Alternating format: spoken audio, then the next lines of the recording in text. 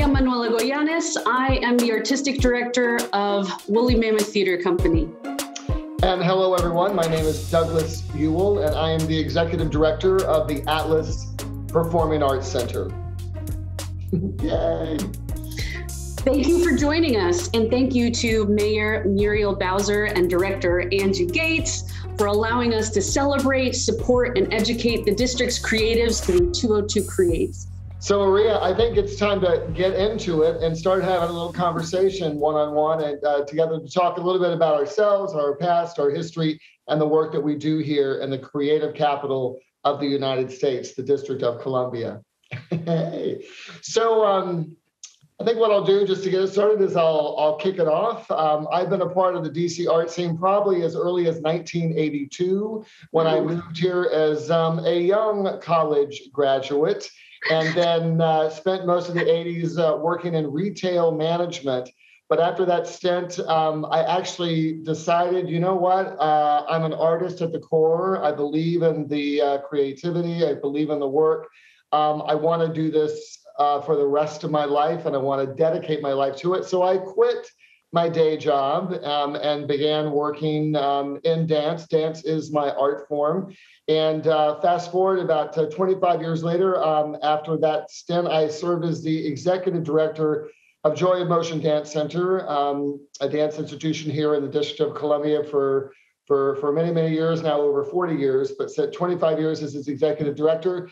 Then fast forward to 2014, opportunity came available to lead the Atlas Performing Arts Center as its executive director.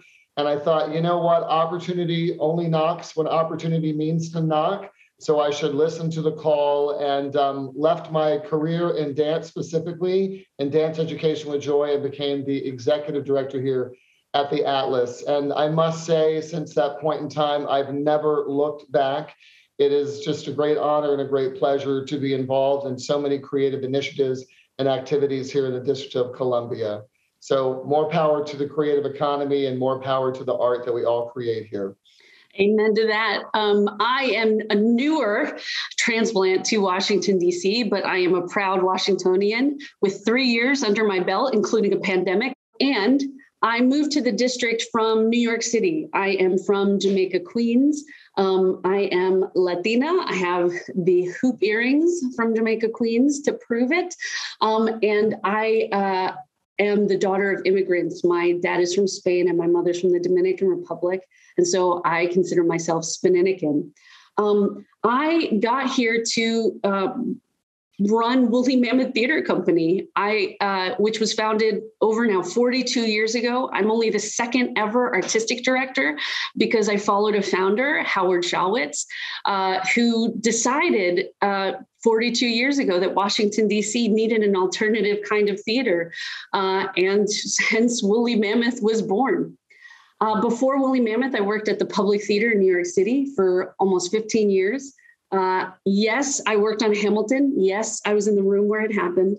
I also worked at Shakespeare in the Park, and I have a lot of great stories of all of the amazing productions that I got to work on there. That said, I love being in Washington, D.C. I find that the creativity, the ecology, the vibrancy, the dynamism of this city really feeds the theater and feeds me. So I'm really excited to be talking to you, Doug, because you've been here for so long, and I feel like I'm pretty new still.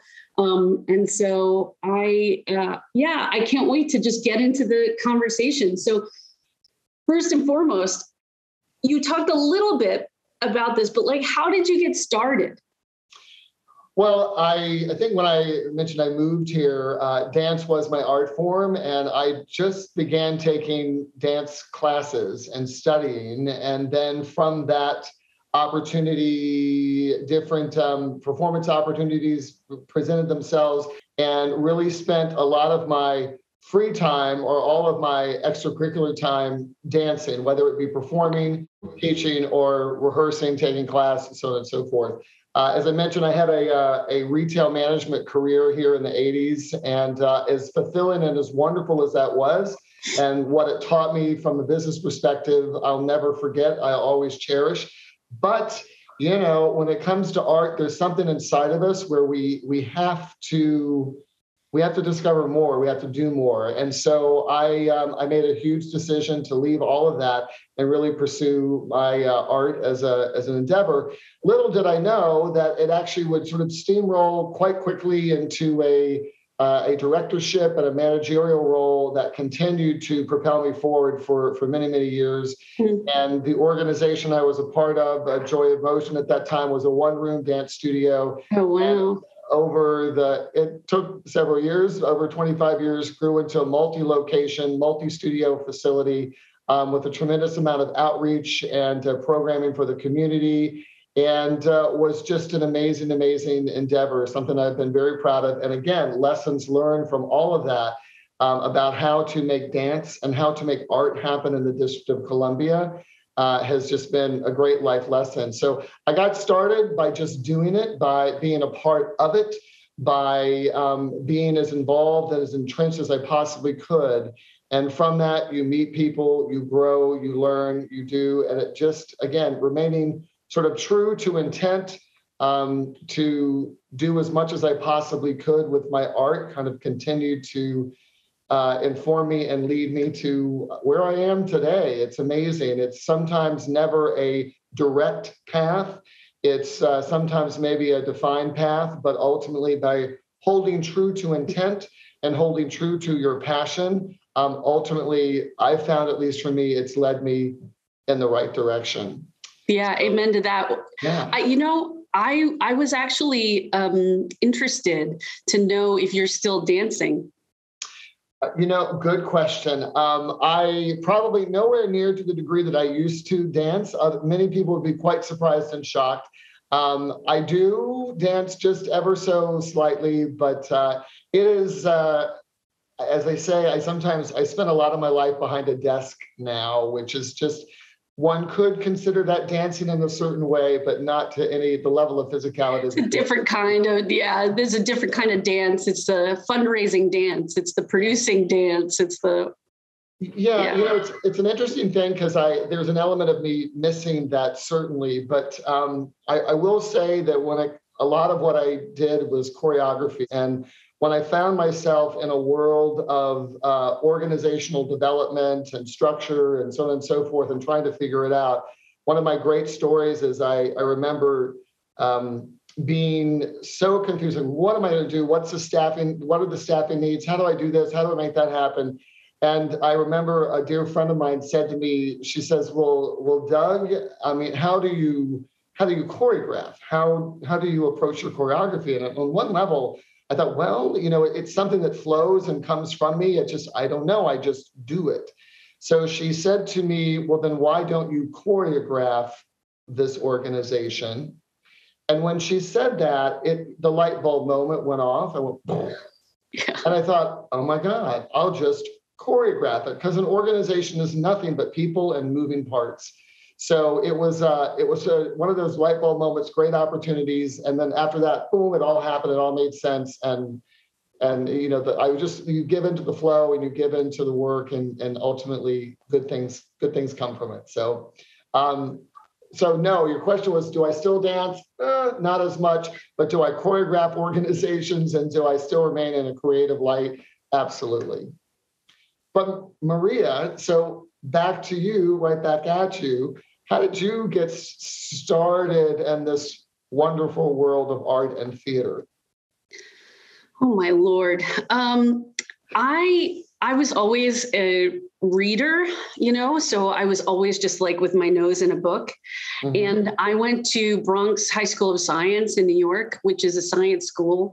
But our English teacher, Ms. Blattner, took us into the city to see shows and to talk about them. And I remember sitting there and I was just like, oh my God, this is like books on stage. This is amazing. And you can tell people what to do. I'm like, I'm the older sister. I totally love being bossy. And it was like, this is great. I could do this. I could,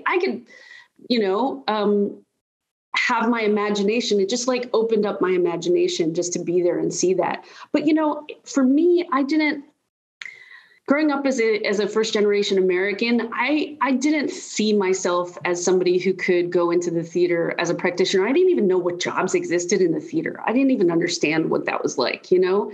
And so when I went to college, I got into with a theater troupe, but I just assumed that I would come back to Queens, get a business degree, probably go work at a bank, have a bunch of kids, all that kind of stuff.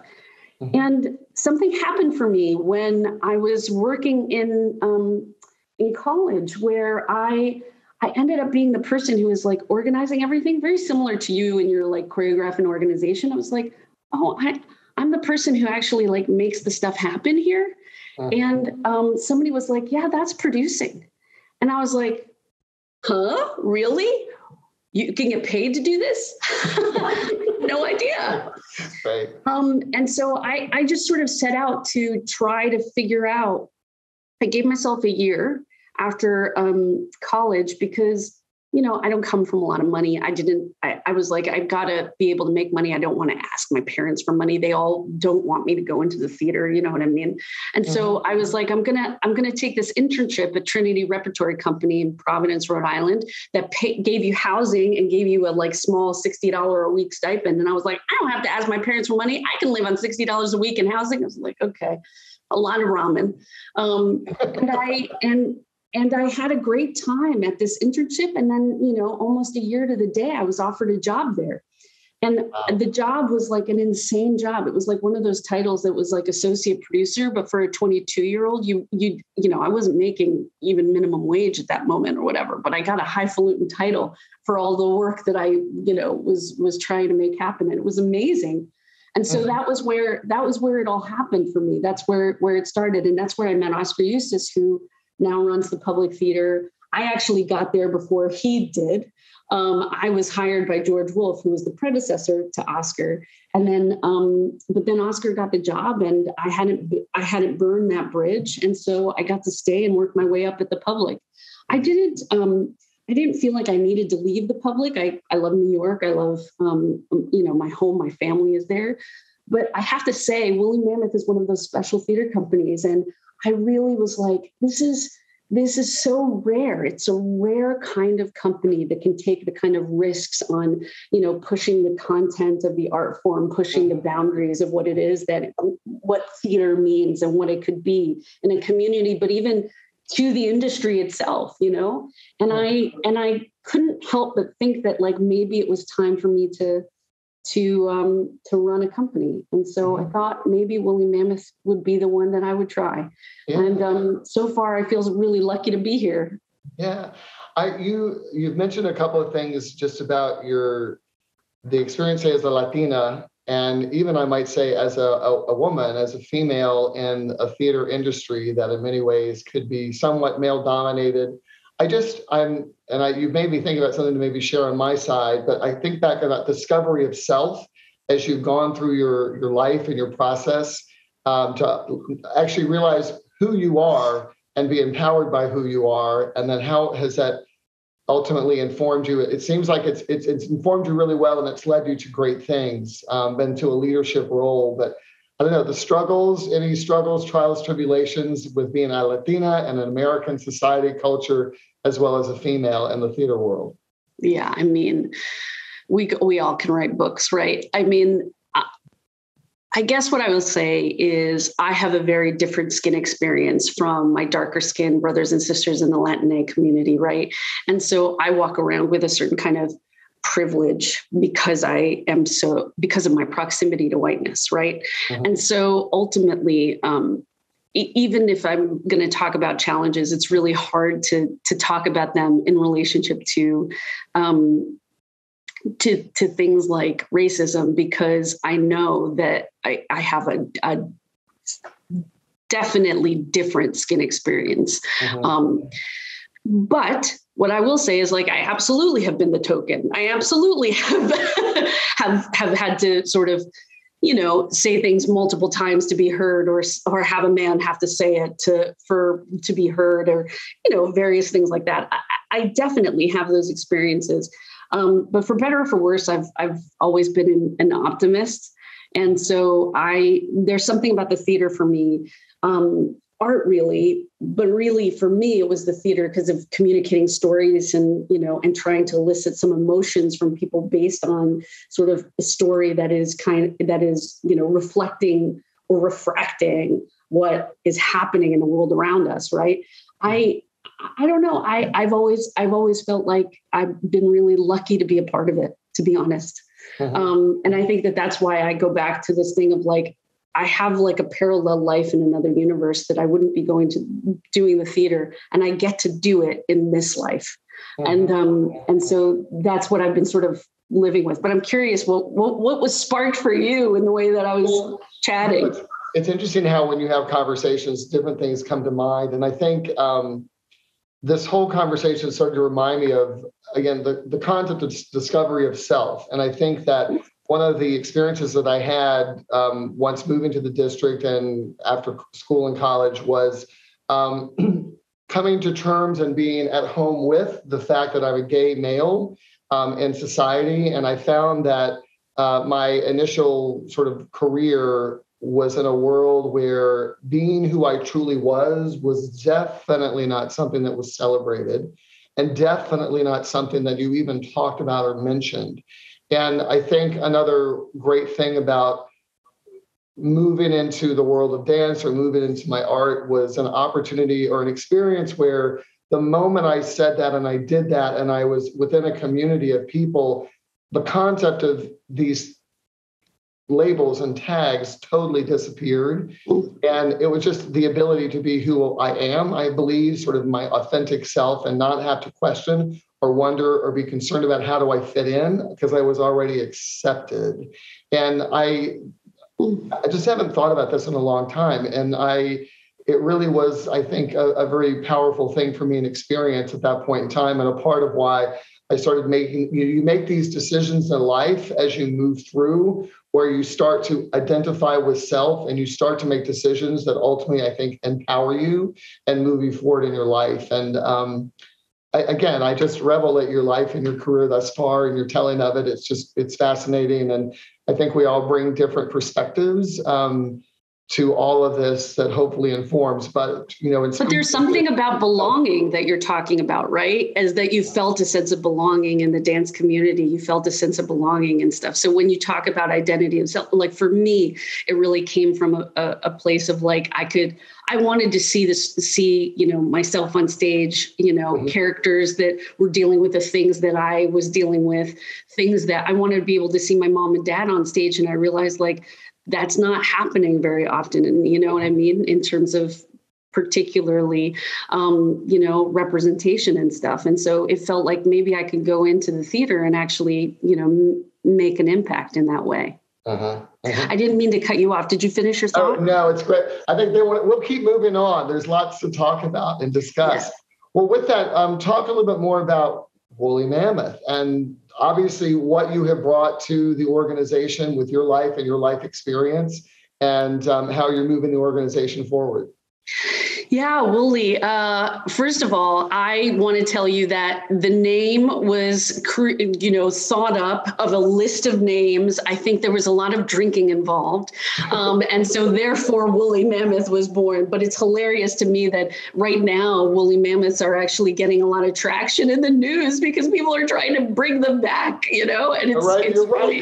It's so hilarious to me. It's great. Every time I see like another Woolly Mammoth, maybe a Woolly Mammoth will come back to life. So Woolly Mammoth is a theater that, that really specializes in new work that is attempting to, push the art form, but also be somewhat provocative, somewhat like, really sort of get you to think, right, about the things that are happening. Dare I say, Woolly Mammoth creates theater that is about the elephant in the room or the woolly mammoth in the room, the thing that nobody wants to talk about or has talked about yet. But probably needs to, that our world needs to, that we as human beings need to. So we have a company of artists. We have actors and designers and directors. We work with them, but we also bring in people from out of town and also within the local community. And we put on these plays. But what I also want to say is that we have lots of other jobs at Woolly Mammoth and in the theater community. So I really want to talk to everybody in the district about come and be a carpenter, come and be a dresser, come and, do something backstage or work front of house, which is, with audiences, etc. There are lots of jobs in the theater, especially right now, because of the pandemic, our industry has really suffered. And a lot of people were out of work. And now that we're coming back, people have left. So one of the things that I really want to talk to everybody about is if you're interested in the theater, go into the theater. We need you. We want you. We want you to be a part of our community, please. Woolly Mammoth, just to give you a little tidbit, we just actually closed a Pulitzer Prize winning musical, one of the first musicals in a long time at Woolly. It's called Strange Loop by Michael R. Jackson. And actually, it was announced that it's going to Broadway, which is what? Oh my God. Wow. It's going to go to Broadway. It has an opening date and everything. It's going to open on April 26th. Now, it used to be that you would go Broadway and Woolly Mammoth. That's like an oxymoronic sentence. I don't even understand how that even fits together, because Woolly is about risk taking and things like that. And Broadway is about sort of not taking risks. But I think public opinion is changing. I think there's a different kind of opening. So the fact that a show like Strange Loop is heading to Broadway after having a run at Woolly Mammoth is kind of amazing and really, really, really thrilling. So we have a bunch of shows coming up, but I would love to hear about Atlas, and then maybe we can talk about the stuff that we have coming up so that people can come see it. Yeah, absolutely. Well, relative to just the Atlas Performing Arts Center, we are a multidisciplinary performing arts center, and many people may know or not know that the Atlas was a 1930s movie theater and several storefronts that served the community throughout the late 30s, 40s, 50s. And in the 60s, H Street Northeast, where we're located, was one of the epicenters of the riots after the assassination of Dr. Martin Luther King. And the Atlas stayed in business for a few years after those particular riots, but then went out of business for close to 30 some years, until in the early 2000s, the city, together with private support, whatnot, earmarked the Atlas as a building, a place that would be created, renovated, and turned into a performing arts center to serve the community. So since that time, early 2000s, Atlas fully opened in 2006. And certainly we have a mission and a belief and a charter that art is something that is vital to the development of a community and of a culture. And when you use the word impact earlier, it made me think about just the Atlas. And I always say, for me, what we do and what we present on our stages, and we'll talk a little bit more about what's coming up. To me, it's the art that also has the ability to impact our thoughts, our minds, our education, our society, our culture. And we take it very seriously. And certainly there's an opportunity to present art for art's sake. But what always drives me is how to present art that can have some type of impact or make a difference in someone's life, just simply because it's that powerful. And you see it changes people always. And so I think we'll talk about a little bit later. One of the things that I'm most thankful for is when I have the opportunity to be in our lobby, and whether it's pre-show, intermission, or post-show, and as people are coming and going, it's such a great experience, opportunity to hear people talk and hear people make comment, and or if they happen to recognize me, to say something directly to me about what they thought about the show, the performance, and certainly thought about the work that is being presented here at the Atlas and what a difference it's made, or how happy it's made them, or, oh my God, my husband loved this, or my daughter came. It just goes on and on and on. So So Atlas, certainly it's about creating great art, and great art that has impact and great art that makes a difference in our community. Amen. Will you discuss a little bit more about your Peace Youth Development Program? Because that just sounds like I was just like salivating over this. I was like, you do what? What is this? I would love to hear more about that. Well, City at Peace is the name of the program, youth development program. Basically, City at Peace is a youth program with a social justice curriculum. And in that process, students learn about all the isms of the world, racism, sexism, adultism, and looking at, again, communities, marginalized communities and individuals, and how to address these isms and these unjust wrongs, so on and so forth.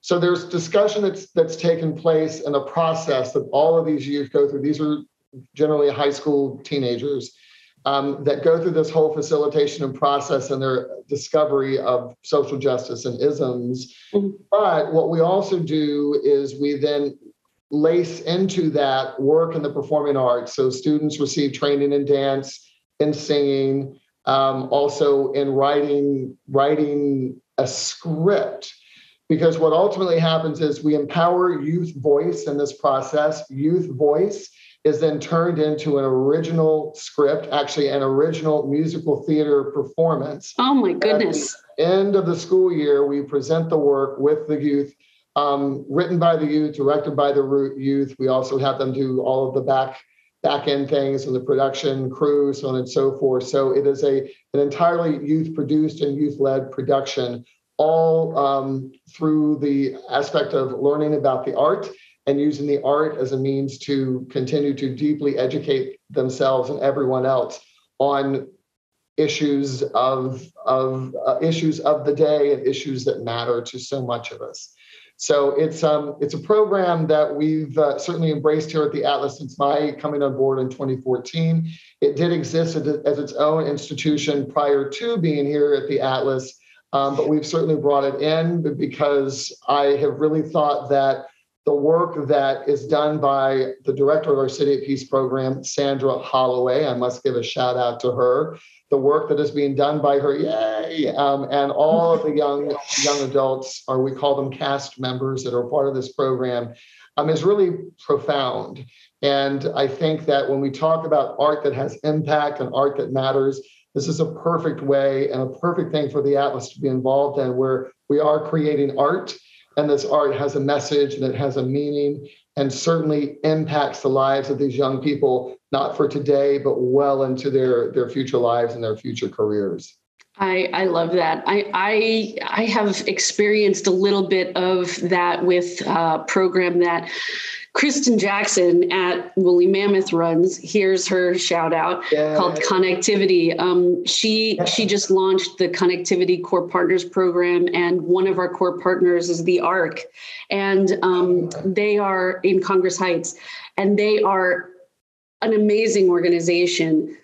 And they have this fellowship called the I Can Fellows, where they basically show young people all of the stuff about being a technician and production and sound mixing, recording and lighting and all this kind of stuff. And I marvel at just like these young people, like they're amazing. Yeah. They're so amazing. And so they get to work on projects that we do with the ARC, and we try to actually make sure that everything that we're doing is, mutually beneficial for both organizations. We have some other organizations who are also part of that Connectivity Core Partner Program. And for me, the key to this, which sounds like it's very connected to your City at Peace program, but also your resident arts partners and your community partners programs, is that basically our success, that Woolly Mammoth success, is actually tied to the success of the community around us. Absolutely. Period. God, you have spoken the words right out of my mouth. We are so in sync. But yes, our success is your success. Absolutely. Oh my gosh. Wow. Well, you mentioned partnership, and another aspect of the Atlas is our resident arts partner program. We do have 4 core arts organizations that are anchors here at the Atlas, which includes Mosaic Theater Company of DC. Shout out, Reg Douglas. Yeah, I know. Welcome to Reg Douglas, who's the new artistic director at Mosaic. Also, Step Africa is a resident arts partner here at the Atlas. In addition to that, Capital City Symphony, which is a community-based symphony that performs here at the Atlas, as well as Joy of Motion Dance Center. So these are our core resident arts partners. And then in addition to that, we have lots of other arts organizations or individuals that are really regulars here at the Atlas. And we look to certainly create a sense of togetherness, home, connectivity throughout and across the board. I always say it's hard to do it alone. It's much easier and much more fun, and if not much more effective, to do it with others. And so I believe partnership and the desire to work together in certain creative and fun ways really, really helps to make it all happen across the board. No question. So one of the things that we recently launched is actually a partnership with the Miranda family, Lin-Manuel Miranda and his dad, Luis Miranda, his mom, Luz, and others, essentially to create these fellowships of entry-level positions for backstage and folks that, the admin offices, like, essentially, it's been a long time coming where we talked about actually making some access and real opportunity for young people of color in particular, those who are historically excluded, to actually have the ability to not just take an internship and internship after internship and never get the job, but to actually have a full-time job. And so this is when you say partnerships, I go, oh my God, yeah, that makes me think of, it's not just to me about the community and the arts group, it's also about the partnerships that actually create kind of big programs that allow us to help the workforce and develop that workforce for Washington, D.C., and also for our industries. Absolutely. I wanted to echo what you've been talking about and speaking about. I think that, we can talk about the arts, and there's always certainly the performing arts or even the visual arts, and there's the art of doing the work. But all of that requires support, whether it's the production crew, it's working crew, it's marketing, it's development, it's fundraising, it's finance and administration. And I think, yes, we have been hit particularly hard relative to the pandemic, not only from our ability to present live work, but certainly it's having the skilled staff in place to actually do the work necessary.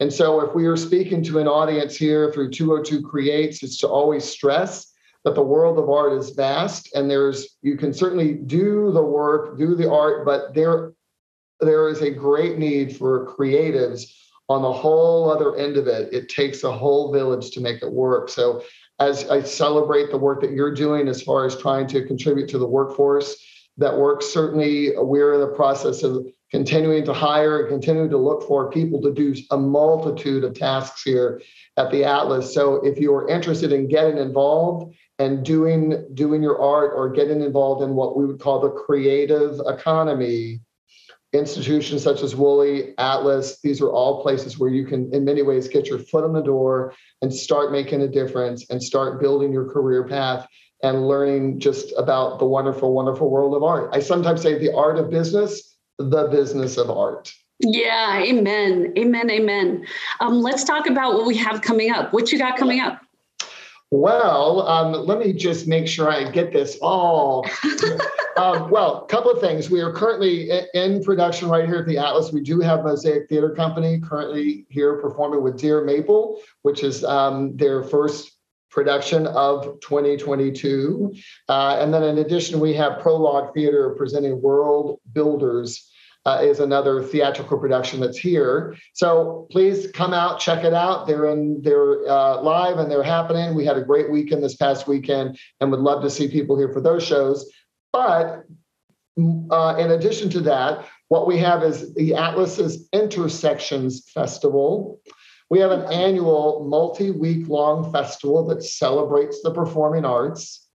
And last year, in years past, the festival generally, we present or produce over 2 to 3 weeks, close to 60 to 70 performances and productions and events. Last year, because of the pandemic, we did none of that. And we did what we called our Atlas Arts on Air, which is a whole virtual or digital pre-recorded performances that we then posted online. But this year, we are back to live performances. We're doing it in a much smaller way this year as we build back. So I really encourage people to check out our calendar for the next couple of weeks because we've got a lot that's happening here, and certainly would love to welcome people back to the Atlas. We are opened and we are making art happen here every day, and would love to continue to bring people in. And again, allow them to share in the magic and the beauty of live theater and live art, certainly in a very safe and responsible way. But that's what we've got coming up. I want to plug Intersections Festival 2022. We're back, and hopefully we will be back again even next year in an even bigger way. It's really a very exciting time for us, and an exciting way. A lot of what happens with this festival is we're able to provide an entry point or the theater spaces to be accessible to a broad range of artists. We really want to cater to and embrace DC-based artists. The need for space in this city to not only to rehearse work, to present work is at a minimum, and certainly or at a premium from a cost perspective. And Intersections Festival, there is an application that artists fill out, but we certainly make this opportunity to them as a way to certainly gain access to our spaces with little to no money up front whatsoever, and then an opportunity to sell tickets and generate revenue for themselves. So Intersections is great for our community as far as presenting great and wonderful different art, but hopefully also it's great for our arts community by providing space for artists to do their work. I will be there. All right. Okay, and then you're going to come to Woolley. And then I'm going to come to Woolley. And then you're going to come to Woolley. So what we've got coming up is we did a film adaptation of this last year during the pandemic. It's called Hi, Are You Single? And this is a victory lap. This is an encore where we bring Ryan back to do a production. It's 2.5 weeks starting in March, at the end of March into April. It is literally its title. This is that Ryan Haddad, if you have watched Netflix's The Politician, he's on there. He's got a burgeoning film career, playwriting career, etc. He is a gay man with cerebral palsy, and he's been trying to get a date for a long time. And he literally sat right outside of the bathroom at a gay bar and just said, "Hi, are you single?" to every man who went into the bathroom and every man who went out of the bathroom. And so this is like a hilarious, kind of beautiful, also heartbreaking show about him and the gay community. So I hope that you will bring yourself, everybody, just get a block of tickets and come and hang out with us. I will. Fascinating. We're also doing another play that we were actually performing right before the pandemic. Not performing, we were rehearsing. Right before the pandemic ended, and it's called "There's Always the Hudson." It's a world premiere play by Paola Lázaro, who is the writer and is the lead actor in it. She is currently on The Walking Dead, so if you're a Walking Dead fan, you will know her. Anyway, she is amazing, and this is a piece that is a kind of a revenge comedy piece. And so this is, I was really intentional in terms of the curating of this season to make sure that there was a lot of comedy first, even though it's dark comedy and sort of going to hit you in the gut as well, in that kind of woolly mammoth style. It's also about having a moment of release with people, with your masks on, for sure, but of release with people after, 2 years going on more of this pandemic time. Yeah, a question, thinking about just your season and the works that you presented, and I must admit, hats off to you. The work is always compelling, always interesting, fascinating, the subject matter. That artistic process of curating or determining works for a season, how do you do that? I know it's like a secret sauce. I know. This is one of the things why I really love Woolly Mammoth, because I thank you for saying that in terms of the work being always compelling, because I think sometimes it's okay to not like it. If you are walking out of a woolly mammoth play and you're talking about it and you're wanting to dissect it and discuss it, and sometimes it's a transformative experience, but sometimes you're just like, what were they doing? What are they trying to make happen? Right. Then I feel like it is a successful woolly mammoth experience, And so I in terms of thinking about the kinds of theater that Woolly does, it's a very actually narrow lane. Like, we are not going to do Shakespeare plays. We're not going to do plays that are super popular. Let everybody else do those plays. You know what I mean? If another theater is going to do it, great. I'll just go and do the weirder one. Awesome, no problem. We're a theater company that really is pursuing boldness in the artistry, right? And so to me, a lot of it has to do with what are the things that actually are risk-taking and are actually pushing the form and pushing people to think about things in a different kind of way. So for me, that is a mix of shows that we produce. So we rehearse and put up, much like Mosaic does. But also it's a mix of shows that we present, much like you all do, which is taking theater companies and saying, you're going to come and you're going to show your work here. And we're going to give you space and we're going to, tell the world about it. And so that marriage that is actually really great for Woolly, because it allows us to sort of home grows a lot of the work when we're producing it, but also to bring in artists from elsewhere to kind of, who are so innovative and trying new things and really inspire us and actually, inspire the rest of our local community. So in terms of the question about picking a season, man, it is always difficult but luckily, Woolly Mammoth is not a theater company that is so ticket price dependent. We actually get a lot of funding from, thank goodness, the city. We get a lot of funding. Thank you. We get a lot of funding from foundations and other and individuals, because they know that, we're taking a risk and we can't necessarily predict if it's going to be a box office success or not. Sometimes it takes a while for something to catch on, et cetera. So it's a very big mix, but it's really always about trying to be in that lane of that mission, right? Like really actually thinking about what is boundary breaking at this moment in time. Does that make sense? Did I answer that question? Oh my God, yes. And you actually, as always, made me think of something else in the sense, looking at, the field of art here in the District of Columbia, and thinking about how do people get into this field and get their foot in the door? What came into mind and the work that Woolly does, and what I'm always looking for too when it comes to work that gets presented on our stages, is presenting things that are uniquely different. And in some ways, every artist, every individual that comes along needs to sort of determine and figure out what's different about you.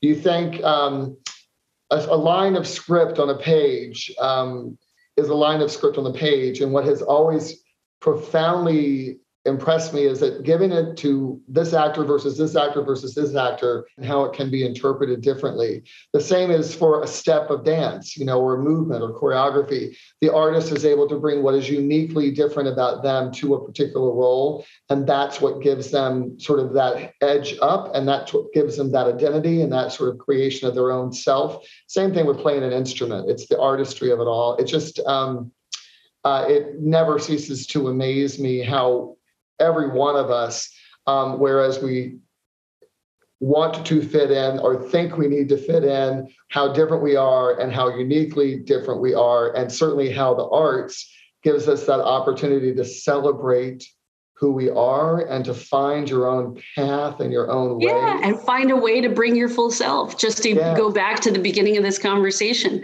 I think that's what we both have wanted and have found in our respective places, which is an amazing thing. So folks can find more about Woolly Mammoth on our website, woollymammoth.net. Now, how can folks find more about Atlas. About the Atlas. Well, more about the Atlas, certainly from our website at atlasarts.org, atlasarts.org, and certainly on social media through Instagram, Facebook, and Twitter. We're out there promoting the work that we're doing here. So certainly hope that people check that out. Check out Wooly. Yay. Yay. And thank you for joining us for today's Muriel Bowser Presents 202 Creates Masterclass. To learn more, visit online at www.202creates.com or follow 202 Creates on Instagram, Twitter, Facebook. Thank you again for joining us. It was great to talk to you, Doug. And Maria, great to talk to you. This has been wonderful. Again, everyone, thank you so very much.